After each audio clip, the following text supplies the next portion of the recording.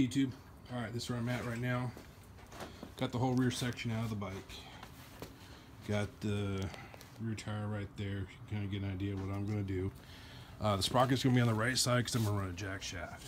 So this is what I'm going to have to do is I've cut a section of these out of another three-wheeler. I'm actually going to use this right here and this bend on my net on the framework for this.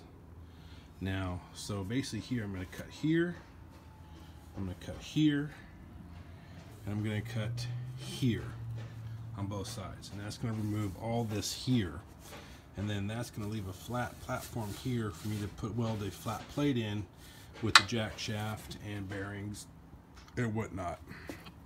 So yeah, so that's what I got going on so far.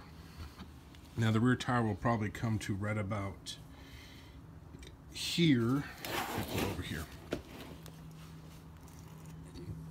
in the whole scheme of things. So let me see here.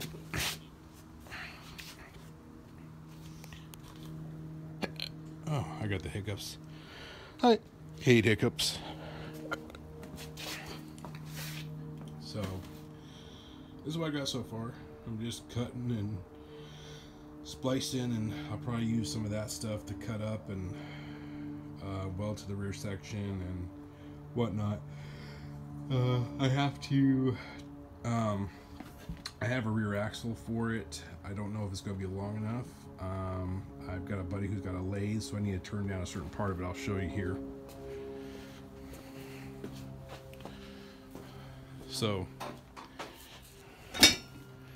here's the frame pieces I'm going to use. The axle, the rear tire is going to sit out on that. So anyways, here's the rear. This was a front axle out of another three-wheeler I had. What I got to do here is I need to turn this. I don't know if you see, basically what they've done is they've turned this whole rod down to a certain size. I'm not sure what it's a metric size, and they've stopped here. What I need to do is I need to bring this pretty much all the way up to that darker spot right there. So I got a buddy with a lathe, which actually he owns my old lathe, small one, and it was actually my dad's, and he gave it to him. So before my dad passed away, he promised to give it to him. So I gave it to him, but he said that I could use it whenever I needed to, so I'm going to use it. So I just got to call him up. He basically tore it apart to restore it, and hopefully he's got it all back together, because I really want to just turn this piece down. If I can't, then I'm just going to buy a piece of solid stock and do it all myself. So that's my next thing to do for a rear axle piece, and then I got to build the spacers and whatnot.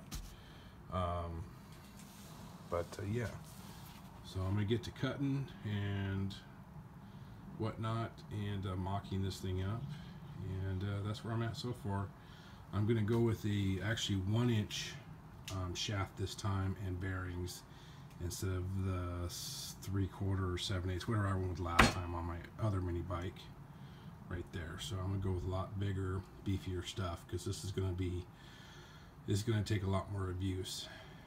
And yeah, so that's where I'm at today, Saturday, April 1st, April Fool's Day. Haven't had any April Fool's jokes pulled on me yet, but I'm waiting patiently. We'll see what happens.